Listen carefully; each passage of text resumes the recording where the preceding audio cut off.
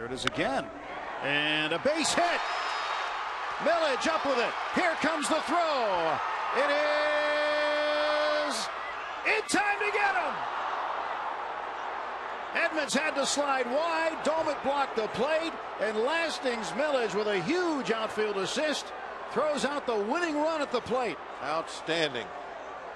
Great job. The other night, Domet got trapped back behind the plate, made a poor tag. Boy, he made up for it on this one. He just threw out the roadblock. He is set up. Look at that, right in front of home plate. Right there. He was going to make Edmonds have to run right through him. The only way to get in there was to go right through him.